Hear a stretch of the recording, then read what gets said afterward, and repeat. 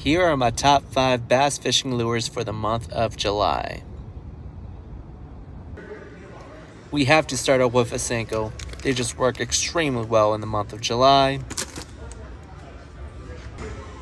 Next, we got the Megabass Dark Sleeper. I like the 3/4 ounce or the 1/2 ounce, and that is my favorite color for the Dark Sleeper there. Our third fishing lure is going to be the Robo-Worm. Fish this year are so finicky, so you have to drop shot for them. And for our fourth lure, we need something moving, so let's go ahead and grab that Jackhammer chatterbait there. It's the #1 selling chatterbait, so why not? Lastly, we're going to go ahead and grab that Spro Frog. White is my favorite color just because it's very visible and easy to see.